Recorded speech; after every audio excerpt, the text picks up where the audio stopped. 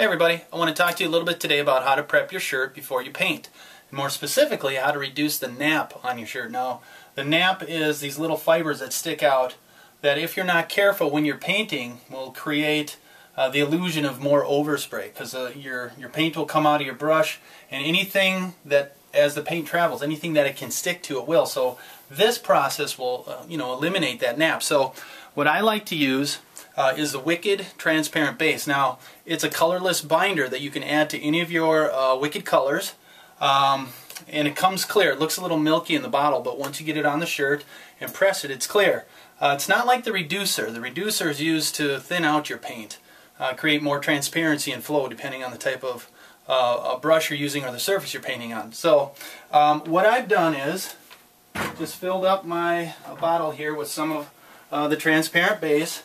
And basically I need to just saturate the entire area of the shirt, because what happens is as it lays on there, and you'll see eventually we're going to head over and do a heat press, you just have to make sure that you get all of the area. So what I like to do is you start on either left or right side, and just, I don't know, maybe about 6-8 inches away, just start spraying and open it all the way up. Just keep moving up and down on the shirt.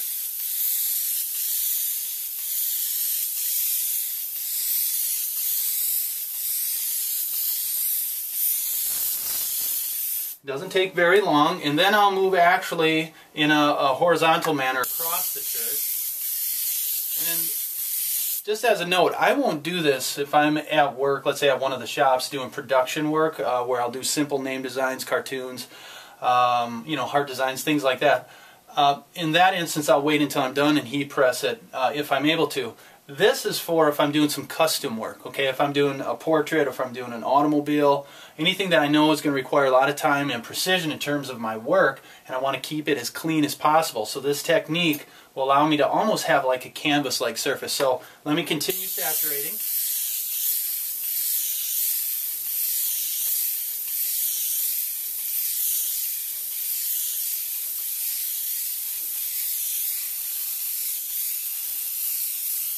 Now, just as a side note, as I was moving across and down, I was actually doing an overlap. So the initial spray would come here, then the next spray wouldn't go all the way down to match. I'd do a 50% overlap.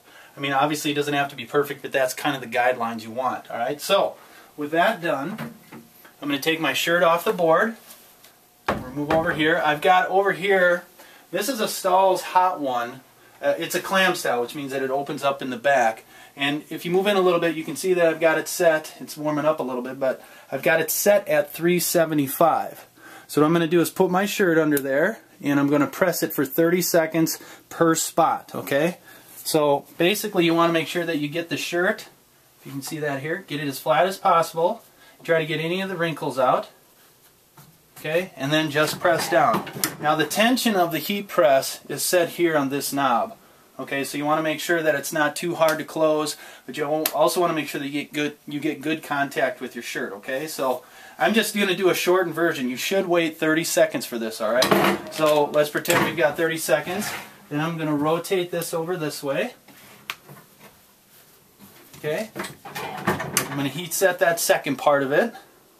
And again, you want to make sure that you cover all aspects. Now this went on wet. I went straight from my board over to the heat press. It's on wet, okay? So again, 30 more seconds. Be careful for any type of wrinkles. You don't want to, stick it together there. And then what I like to do is turn it around. Instead of trying to pull it all the way through, I'll turn it around so the bottom, is towards the back side of the heat press. Again, press down, 30 more seconds, all right? And then finally rotate it over to the final spot, which is over here.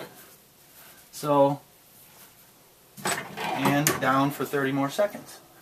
So what this is going to do, this is again the transparent base is almost used as a protective coating, if you will. Once you mix it in with your Wicked colors, you can use it through your project if you want to keep it clean. Like I said, I like to use it pre-project just to give me that nice smooth finish. All right, so now, and let's take a walk back over here. I'll show you kind of an end result of what you can achieve with it. Now I did do a demonstration of this a while ago on doing the hair. I now have the finished piece. I mean, I finished it a long time ago.